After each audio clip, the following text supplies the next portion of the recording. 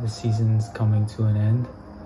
There's only 3 weeks left to a month left, and oh man, it's crazy. I've been here for a while, you know. A lot has happened, and I'm a completely different person than the person I was when I first got here. Like, if you even see in the videos, you know, like, I'm still trying to go about things, and I'm still like, you know, on my process, on my journey, but I'm a completely different person, like mentally, physically, like even as a footballer, like straight up, I'm just so much better. I'm just grateful for everything, and it's kind of surreal that I've almost been here for a year. I have a lot of great memories, and now I'm preparing for trials. So I'm gonna be doing my first professional trials. I'm not gonna say where, just, you know, I'm not gonna say that right now, but yeah, I'm gonna be doing my first trials, and right now is like a very important time for me to get there mentally and focus. And I know I'm ready. I've put in so much work. I have no doubt in my ability, you know. So I know it's gonna go really well. So I just tell you that because I probably won't be posting on social media at all. I've already deleted Instagram, so if you reach out to me for the next month, I won't be able to get back to you. Still reach out to me, still follow me on there, because I'll be posting updates to the trial on Instagram. But yeah, I'm gonna be taking a break from social media, which YouTube as well, so I'm excited. I just want to let you guys know that even I have doubts sometimes in myself, you know.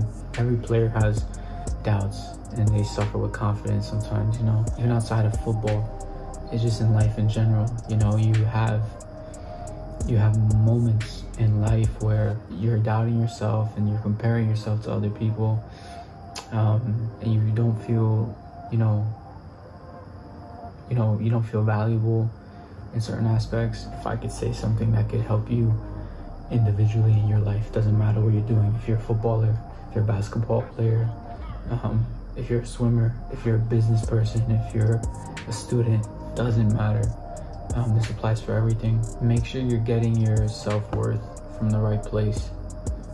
And there's one place where is the perfect place. And I'm realizing that now, and like, it's a gradual process, but I'm starting to see that my self-worth is not determined on what other people think about me, or what a specific person says about me, or what a coach thinks I am. That doesn't matter. I know what God says I am. He says I'm a masterpiece. I mean, it's written. He says that I can do all things through him.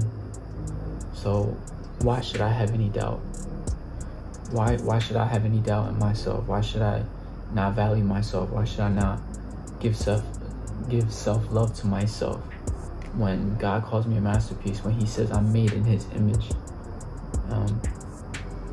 You know, so make sure you're getting your worth from the right places. When you look in the mirror, you're looking through the right lens. You're not looking through the lens of other people. You know, and I've had issues with that in the past, you know. But yeah, I would just say that I know it's everywhere. My emotions are, you know, I'm not gonna go into that. I know it's everywhere, yeah. But I'm excited for this time. I'm excited for you guys to see. I have a lot of big plans for the summer for you guys, to help you guys. I'm just so blessed and thankful. So keep walking by faith and not by sight. Remember what that means. That means that regardless of what anyone else says, you can see your vision when other people can't, and you're willing. You can take the risk of taking those steps when you can't see, but you know. So I'll see you guys in a little while.